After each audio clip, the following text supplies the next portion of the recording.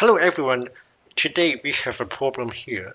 We have input of various length here. We want to pad it with leading zeros into a fixed length of 5, for example.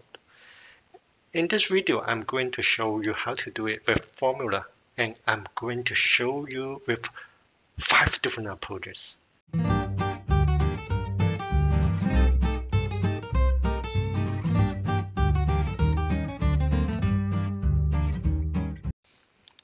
Okay, let's go to the first approach. It's using the function text. Okay, this function is super straightforward. The first argument is the value that we want, and then we need to input the format text into a string. So we have the double quote here. What I want is a fixed length of 5 with leading 0. So what I need to do is just to input 5 zeros in a text string here. Okay, as simple as that. Copy it down, and you see that it works only for values or number stored as text. It doesn't work if we have letter in our input. So for sure we need another approach. Before I go to another approaches, I want to show you a trick. We can make this format text a more dynamic. We can use the function repeat, L-E-P-T. Okay, what do we want to repeat? I want to repeat the text string 0. Second parameter is how many times I want it to repeat this. So I can actually input that in a cell reference here, which is H1. So let me press F4 to make it absolute. And then just need to close parentheses here, enter. In this way, this formula works well for all numbers or number stored as text, and now it is dynamic to the input here. Let me change it to 7, for example. See, this is dynamic, but again, no good if we have certain text here. It works only when we are dealing with numbers or numbers stored as text only. The second approach is using nested if formula. Maybe this is a commonly used approach, but not necessarily the best one. I will show you why this is not the best one. So in order to construct the if formula here, the first logical test we want to see would be to determine the length of the text we are dealing with. So I'm using the length function len. If the length of A4 is equal to 1, then I'm going to pack it with 4 leading zeros and the original text. Else, I need another if. If length A4 is equal to 2, then I need to pack it with 3 leading zeros and the original text in A4. Another if, okay, if the length of A4 is equal to 3, that means we want to pack it with 2 leading zeros and the original text in A4. And so on and so forth, we need to combine the nested if statement like this. Let me complete it. If length of A4 is equal to 4, then I want to pack it with 1 0 in the original text in A4. The final one is, what do we want if it is anything else? Then I want to trim the value in A4. Why I'm using trim? Because I want to make sure the text will be returned as a text, not number. So now this is how we are going to close the formula with the corresponding number of closing parentheses. This is not easy to construct at all. See, look at this formula. Let me try to copy it down. But it works. However, What if I change my mind later? I want to change it to 7. Oops, it didn't work. Because one of the major drawbacks of using nested if approach is the difficulty to modify the formula. If I need to modify the formula, I have to add additional nested if in the equations. This is super difficult, I would say. That's why we have another approach. Okay, now let's try a new function, switch. So first we need to define the expression that we want, which is the length of the text in A4. Okay, when I construct a switch formula, I would suggest we put every condition in a separate line by pressing alternate enter to start a new line in the formula. Okay, we want to tell Excel the switch function when the expression returned 1 as a result, comma, what do we want when it returned 1? Well, when it returned 1, I want to pack it with 4 zeros and the original data in A4, comma, next line, alternate enter. When it returned a result of 2, I want to pack it with 3 zeros and the value in A4, comma. When it returned a result of 3, this is what I want. You can see this is very logical and straightforward, right? When it returned a result of 4, then I want to pair it with 1 leading zeros.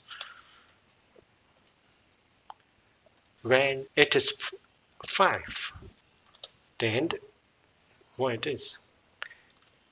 I want to trim the value in A4. Okay, to pay safe, I want to have something else. What it is? I would like to say when something other than 1 to 5, then this is out of range. Closing parenthesis, enter. Cool, this is our result. Let's see if I want to copy it down. It is super easy, and it works. So what if we want to change to display 7 letters instead of 5? Think about the situation for the nested if. We need to add 2 more nested if conditions at the end of the equation. But using switch, it will be relatively easy. Why it is relatively easy? Because we can add it at the end on the 6 and 7. We can add 2 conditions here. So this is 6 and then we have 7. Okay, but we need to also revise this. We have to add 2 more 0 here. And then I need to put this trimmed to 7. And then this one, when I have 5, I need to do it 2. And then for this one, I can do it with 1. Although I said it is relatively easy, it is not indeed, right? You see that I missed 1 comma here. That's why I got a message of error. Now it works. But this is not dynamic. Indeed, there is another way to do it in a more dynamic way. This is what I'm going to show you in the next 2 approaches. Okay, let me change this from 7 back to 5 and pay attention to the 3 different approaches we did before. When I change it to 5, the approach using text will be dynamic. However, it didn't work for text value. The nested if and the switch, they were static. They are not responding to what I input here. Okay, so now I'm going to show you a great example of using net, which is a super great function appear in Excel 365. Let's do it. Equal net, open parentheses, and then similar to what we did for switch, I would suggest we start a new line whenever we have a new variables. Think about this as simple as let x be 1, y be 2, and then return x plus y 3 as a result. But we will do it in a meaningful way with our example here. So let n be the length of the text we are dealing with. So we have n, and then we have an expression of length A4 here, called parentheses. Okay, so I need to define the second variables, alternate enter to start a new line. I want to name the variable as target. My target will be the value in H1. Okay, and I want to make it absolute because I want to copy the formula down afterward. Comma, start a new line. So now we have two variables. The first one and be the length of the content of A4. The second variable, target, is the number we store in the cell H1. So there is a gap, right? So the gap is the difference between the target and the length. So what we have is the gap here. I define another variable called gap.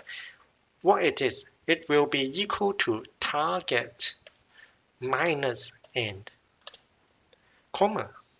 Okay. Alternate enter to start another new line. The next step will be to determine the number of zeros that we need. So I call the both variables as the pad, comma. And then what we want is, indeed, I want the repeat functions. What do I want to repeat? I want to repeat 0.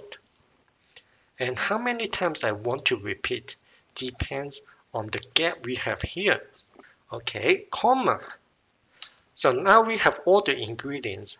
The final result that we want to return is pad and the value in A4, close parentheses. And let's see what we have.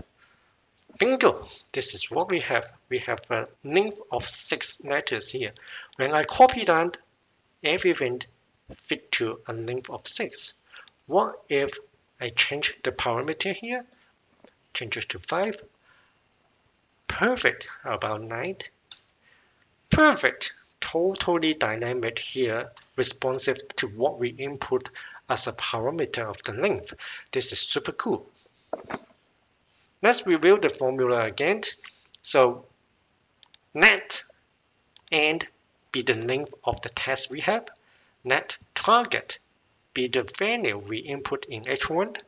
Then we can identify the gap. We define the variable's gap as target minus n.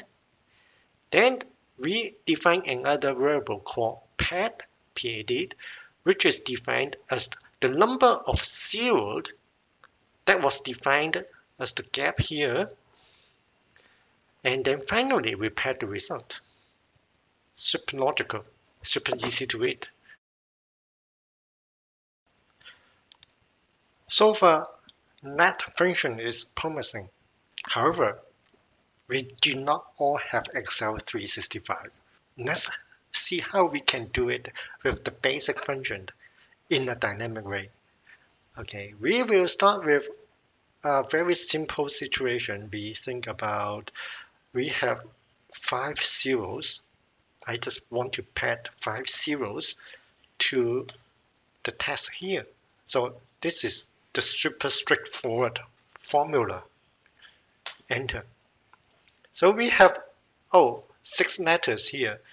When we have more, when we have 2 letters in the original input, then I will have a length of 7. For this one, I have a length of 8. This is not what we want, but we can do it with a simple trick. What we want is only the 5 letters starting from the right? So I am using the right function, and then I just care about the 5 letters in the right. As simple as that. Assuming we want a fixed length of 5, this is the formula that we need. Super easy, super straightforward. So the next question is, how do I make it responsive to the input in H1? Easy. I change this 5 into H1 and I make it absolute because I'm going to copy the formula down. Also, I want to change this portion to be dynamic. So how can I make it dynamic? I also use the repeat function. Okay, so what I want to repeat, I want to repeat 0. How many times? Depends on the parameter in H1. So I reference it to H1. Also make it absolute. Enter. And then now I'm going to copy it down. Look at this.